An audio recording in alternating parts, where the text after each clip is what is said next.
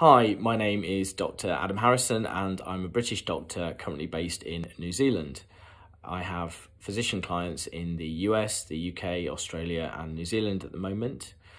I am a family physician by training, although I'm also a qualified lawyer, and I've worked in various medical leadership roles over the years.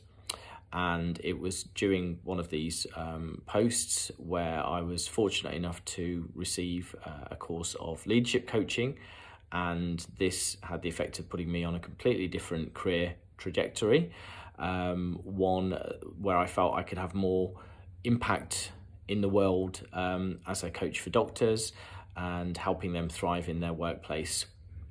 So that's what I do full time now. Given my various career changes and working in both clinical and non-clinical roles, career transitioning and adding to your career by creating a sort of portfolio are areas of expertise of mine.